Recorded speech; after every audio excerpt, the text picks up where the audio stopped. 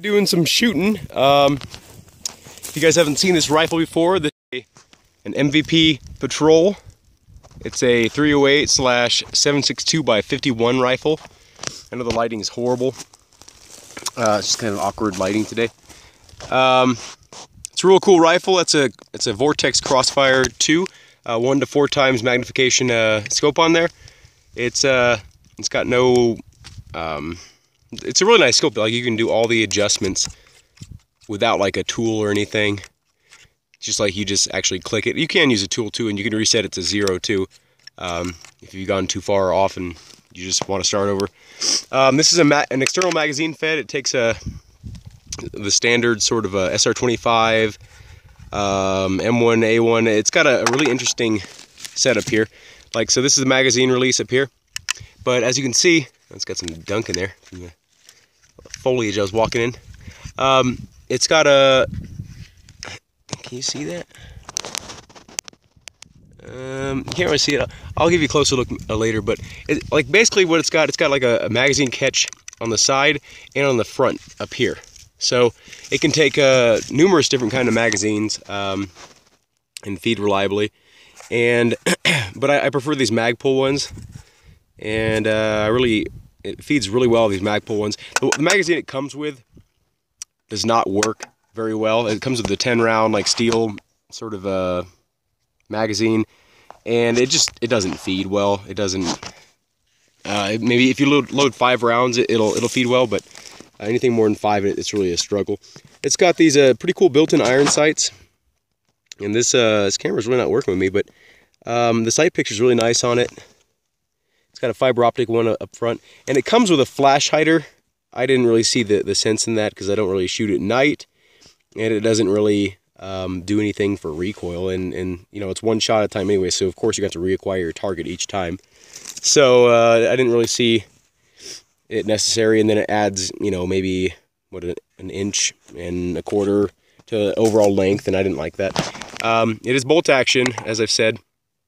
So you know, if you don't know, that's to cock it, and then to load the next round you have to do it manually each time. The bolt is a little bit, I wouldn't call it sloppy in here, but it's got some wiggle room, and I'm assuming it's just because they made it kind of looser tolerances, maybe intentionally, just to so it's kind of like an AK, and it just kind of runs and runs and runs. You don't need to clean it. And the bolt is actually kind of slightly fluted. That's what you'd call it. And it makes it to where, you know, the dirt kind of catches in those little grooves, and it makes it to where, like, you can, you know, cycle the bolt, I guess, easier. I don't really know if it helps a lot, but it looks cool, and I like it. What else? This is actually a wood stock. A lot of people confuse this for a polymer stock just because it's black. It's actually a plastic coated wood stock. I mean, it's solid all the way through.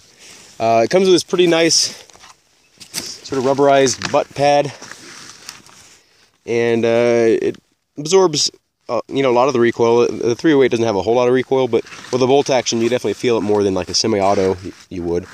It's got this cool little feature in the back here, so you know, it is clear. I'll do a physical check here. There's no round in there. There's no magazine to load one. So so watch that silver piece there. So you can actually tell when it's cocked visually. You know, it's not a huge feature, but it's kind of a cool feature. And so it's cocked again. Here's a safety. It's thumb actuated. And this is actually the bolt release over here, and I'll show you that in a second. But I wanted to show you the trigger here. This trigger is actually user adjustable. You don't have to have any kind of knowledge of guns or anything. You just literally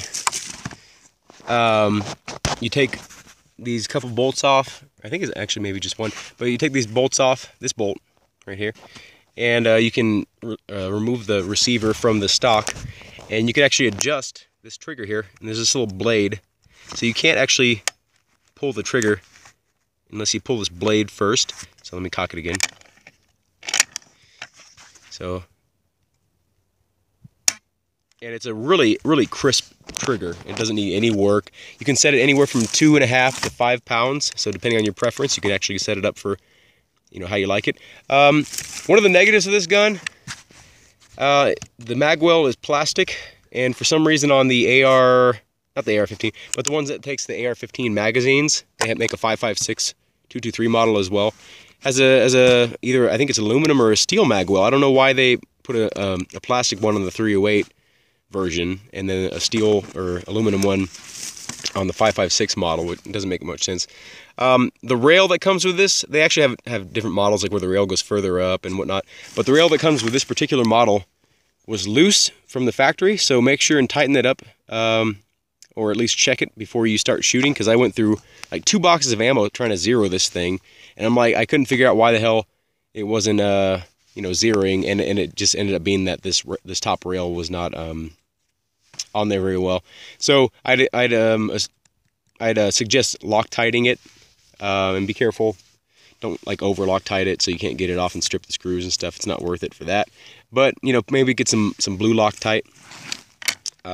So without further ado, I think that's all the things I want to go over with you guys. To clarify, I guess some people might see this here before it says 7.62. Yeah, it's fucking light, man.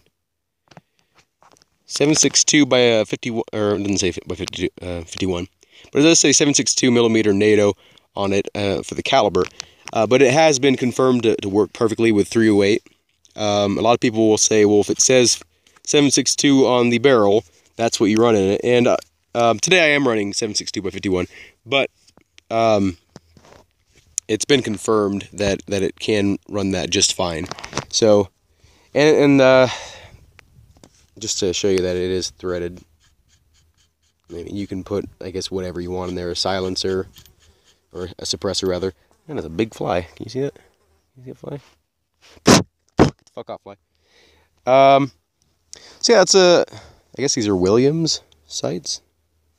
They're pretty good, cool sights, and they're adjustable. Anyway, let's get to it. I keep on saying that, but then I keep on finding other things.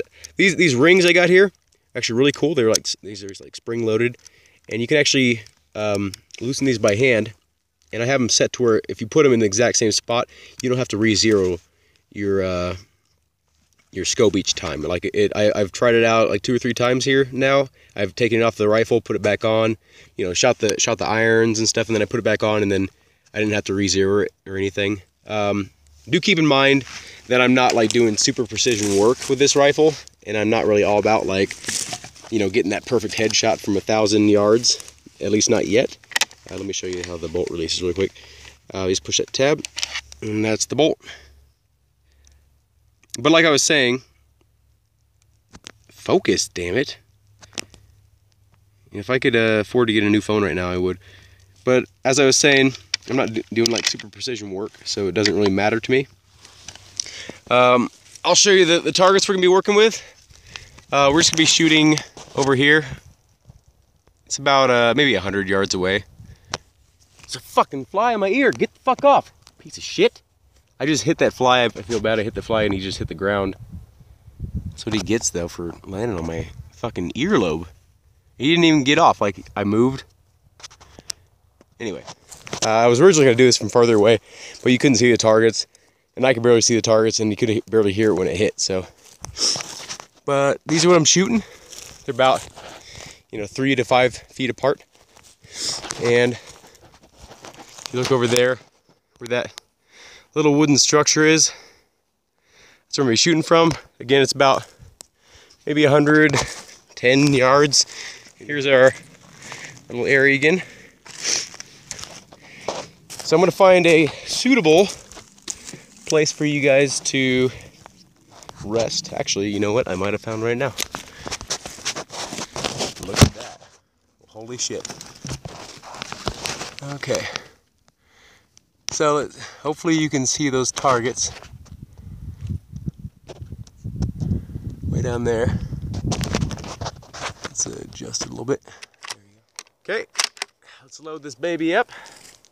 I'm shooting kind of far away from you so the recoil doesn't kind of vibrate the camera too much. And let's see if we can hit that one on the right in the first shot here. as Jerry Michelark would say. Here we go! So as you guys probably noticed, the recoil is a little bit too much for that position. Let's try that again. I did hit the target. We'll hit the one in the middle next. And I'm gonna try for a center mass shot because I already got the headshot on that one, so I wouldn't be able to prove that I hit it. And you guys saw that, so hopefully that doesn't vibrate the camera too much this time. I'm gonna go for center mass. And I did not hit it, I don't think. I felt like that was a good trigger pull. Let's try it again.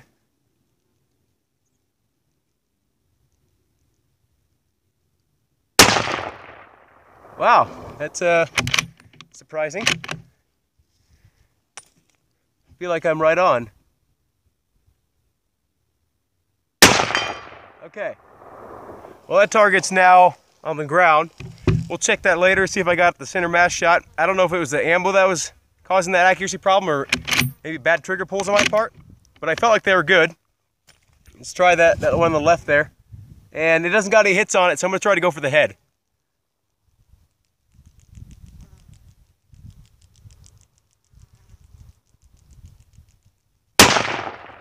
That was really high. Again, maybe it's the barrel heating up. I don't know what the fuck. This thing has a medium bull barrel as it's described. So I really wouldn't imagine like the barrel heating up being a problem. Let's just go for a center mass shot so I can kind of get a good feel if it's shooting where I'm wanting it to. It could be the ammo because I did zero this gun with 308 with a slightly different grain, but at this distance I wouldn't think it would matter that much.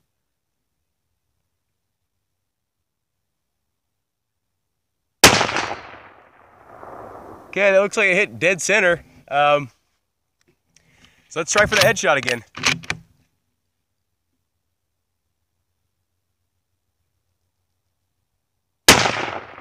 Okay, that was high, and I felt like that was a bad trigger pull, so that was not the ammunition, the gun, that was me. Okay, let's focus a little bit more here.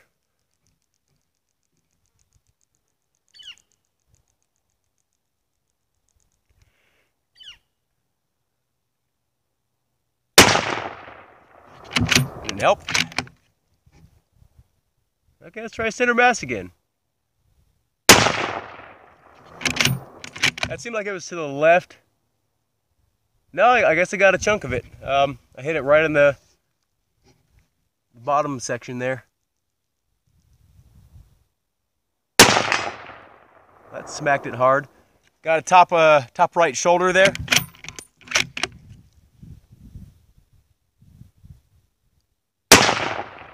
See, again, that feels like it should have hit. Let's try a little bit differently here. Okay, that was not where I was aiming, but I got it.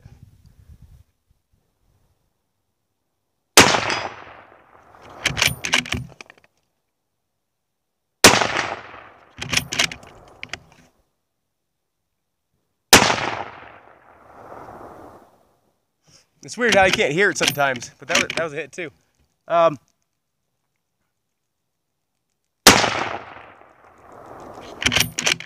After I run through this magazine here, I'm gonna put you guys down by the targets so you can kind of see the hits.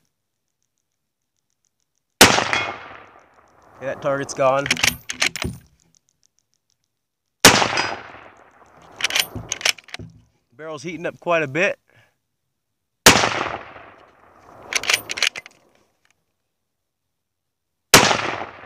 And that was a bad trigger pull, and I think that's the last shot. That was. So let's go down and put you guys by the targets. Wow, the magazine actually heated up. Oh, it was because of the sun. And we'll run some more 308s. Probably the first 20 rounds or so. And let's walk down there. Some really good hits on this one on the left. I'm gonna probably keep that one there since it doesn't seem to fall over. Now this one I can't really tell which side I was hitting because there's 2 hits on this side and 1 hit on this side on the bottom there. So I can't really tell you where I was hitting there. This one was definitely this side because there's no hits on the other side, but I got a headshot. Or actually, no, I just got this center shot here because the last time I had those other 2 hits on there already. So let's set you up by the targets. Hopefully this doesn't damage my camera in some way.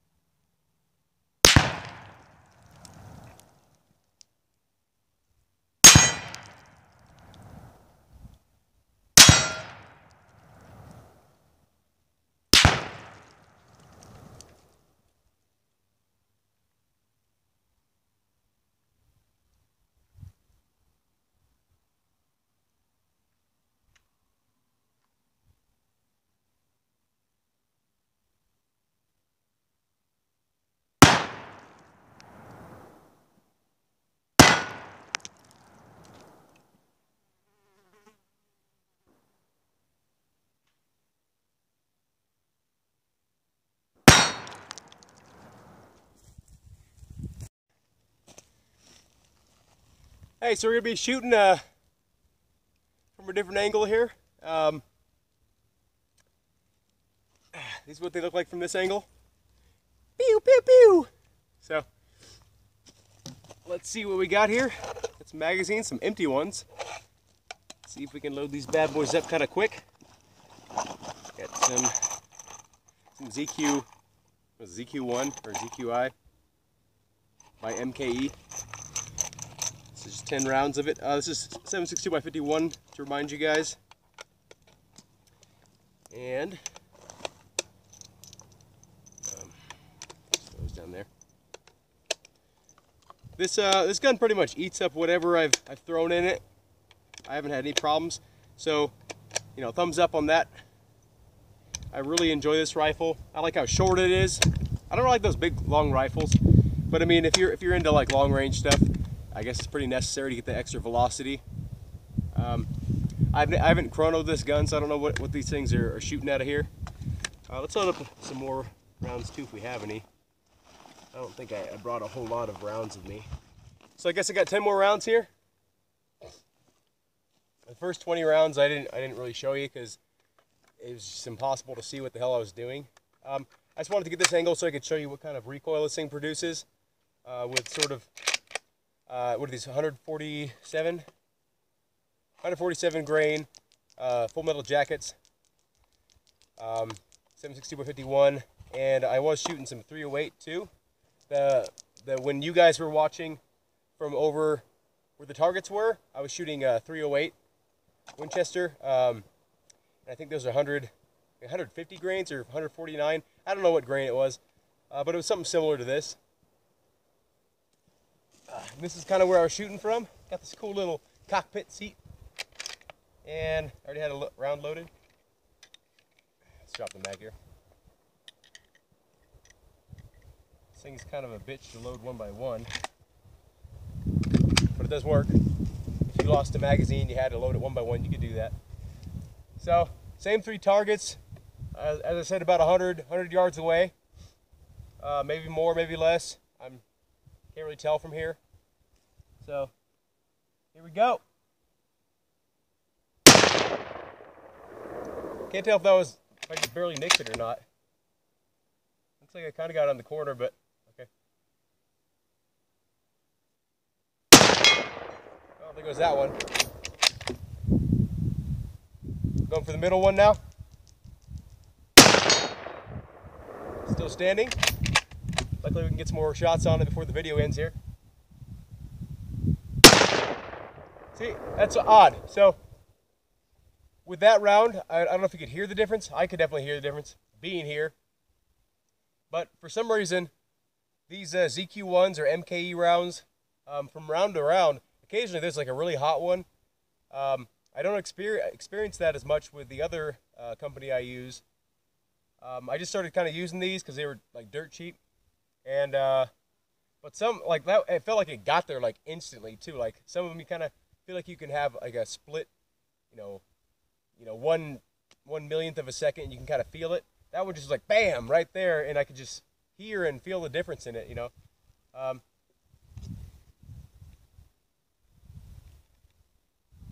Okay, probably got to load around.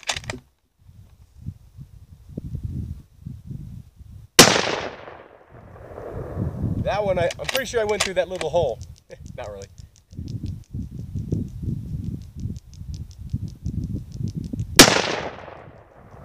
Oh, where the hell is this thing shooting from? I'm going for the far left one, and it seems like just no matter what I do, that's not hitting.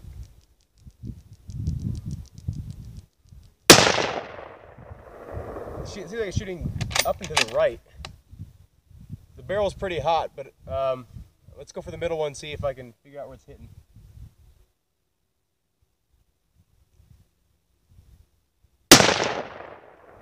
Might be up and to the right again. Let me try aiming bottom left here. This might be my last round here. I got 2 more rounds to show you, and then we'll switch over to the 12 gauge and see what I can do from here.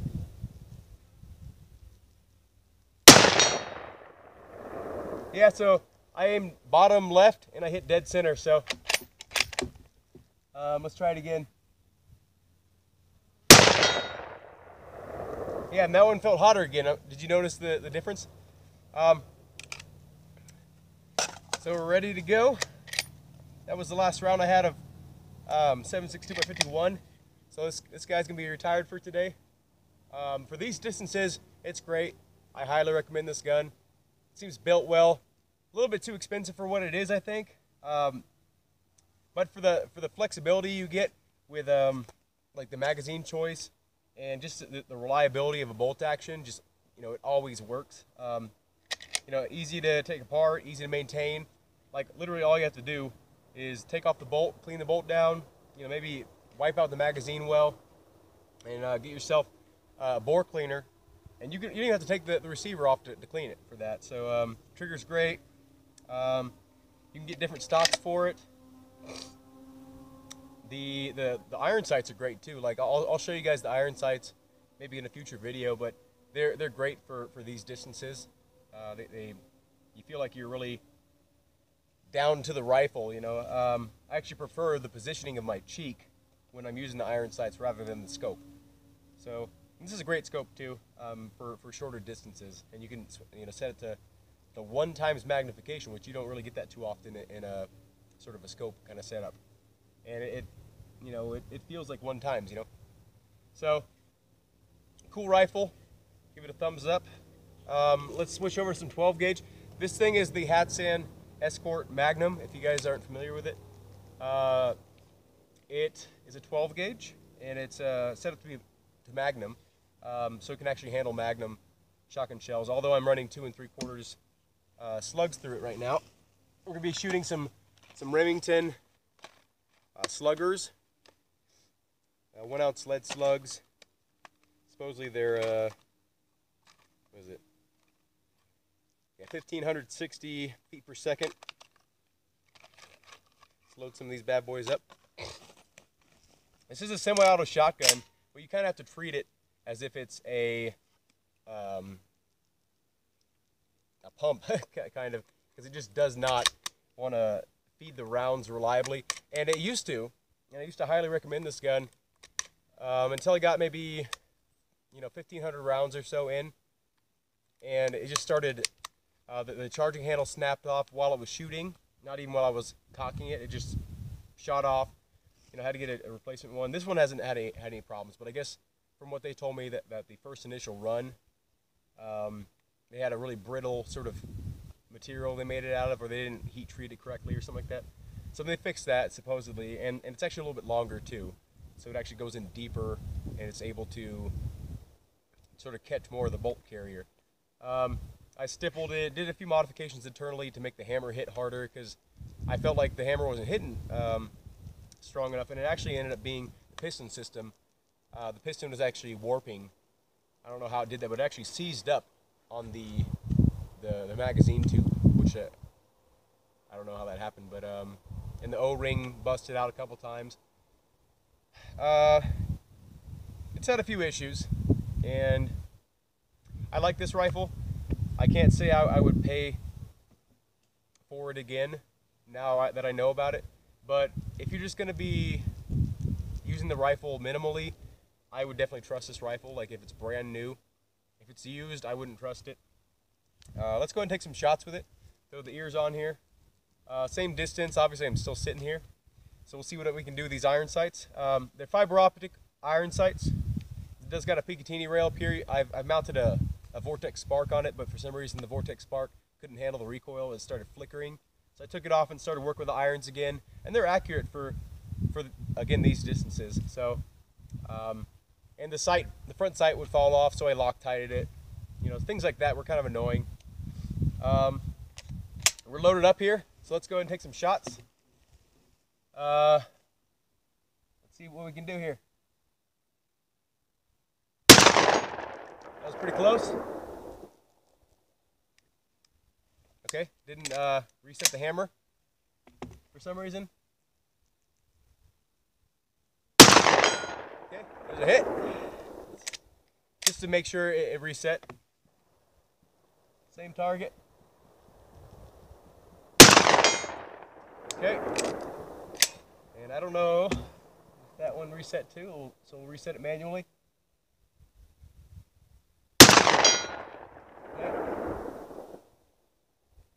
Okay, it didn't reset. See what I mean? And it has something to do with the piston. I'm going to try getting a new piston. They're pretty cheap. But it just doesn't seem like it should be having that problem. Like the metal should be strong enough to withstand, you know. I don't know. I'm a bit disappointed. But it's a cool rifle. Shotgun.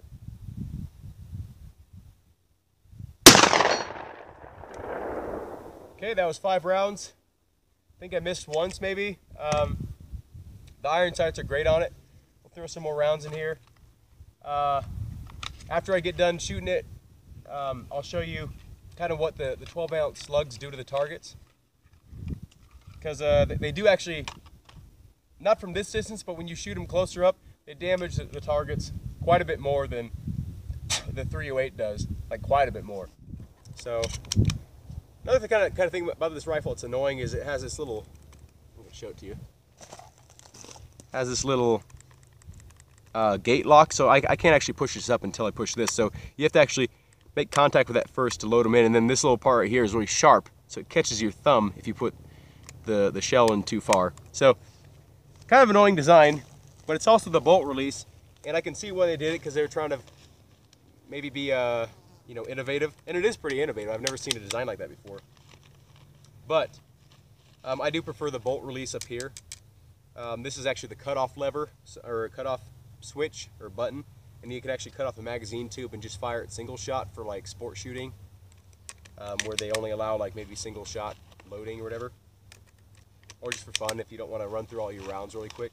I've used the feature before, not very often. Okay, it's got this cool little shell holder in the back. I do practice like speed reloads of this thing. I'm not going to do it today because there's no real point, but let's shoot some more here. I felt like it reset. Let's try it again. No, it did not. And that was a good round. I'll get that in a second. Okay, that did not hit. Felt like that was a good trigger pull too. Damn it! Sorry.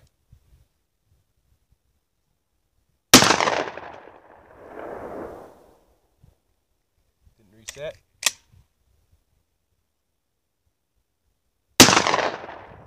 Caught the little bottom section of it. Threw these rounds in there quick. Well, we still got some light, even though we got plenty of light. So that's cool. So you load it up in the gate here, and then when you load the next round, the bolt goes forward. So that's the whole theory behind it, and it's pretty cool. I do like that. Left hand here. Do some. Damn. I think I hit that one. That would actually surprise me because I didn't think the trigger reset. What the targets look like after they've been hit. I know you saw a little bit of it earlier, but this is like the jacket here. Kind of strips the jacket off the 308s or 7.6251. There's a little bit of lead still on there. There, you can kind of see. But that's what the targets do. They just like literally just strip it, and then all the lead just splatters. These. Where are the 12 gauge? It's hard to tell which ones are the 12 gauge from this distance, but when they're closer, let's see if we can find a hit by one. Shot one of these pretty close up with a 12 gauge. It might be this one here. Yeah, okay. You can kind of see this one. Let's see if you can see how it like creates these. It's hard to tell, but that's from a 12 gauge right there. Like, and it's noticeably larger divot by feel. And that was for maybe like 50 yards or something like that. They hit a lot harder, but they're so big, and they just slow down a lot quicker, and just such a big mass of lead that just starts arcing and losing its energy. But I just want to show you the targets kind of like close up, and then I just literally just spray paint over this stuff. I don't like scrub it off or scrub it clean. Just spray paint over it. Cool plates though. It seems like they're gonna last a long time, probably my entire life, as long as I don't hit it with some really potent stuff, and from really close I think they'll be fine.